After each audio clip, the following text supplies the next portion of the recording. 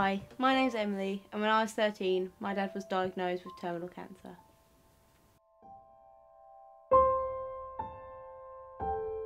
I'd describe my dad as loving, caring, kind, hardworking, very loyal in a strange way when it comes to it, because if anyone needed anything or needed help, he'd be there at snap of a finger.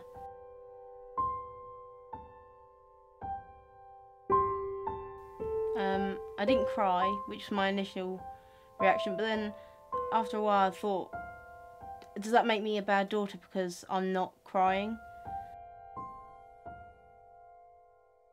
This photo reminds me of all the loving and caring times we spent together. Do you know what he is? No, don't hit him. Take your dummy out for a minute. Do you know what that is? Stop it. No.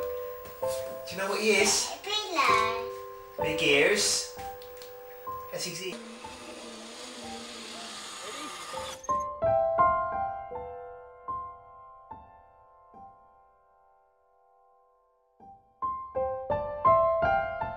Jump then, Ems.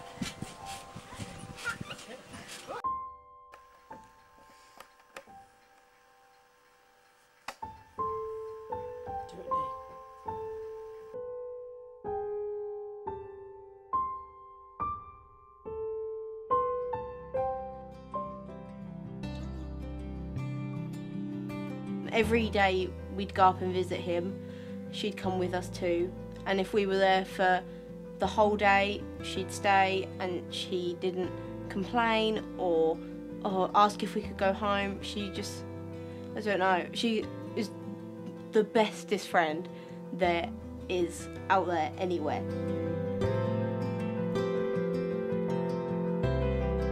If I could give any advice to anyone who would be experiencing the same thing I did, it would be, it will and does eventually get a lot better. Obviously you don't forget the person that passed away. I mean, I think about my dad every morning and every night before I go to bed.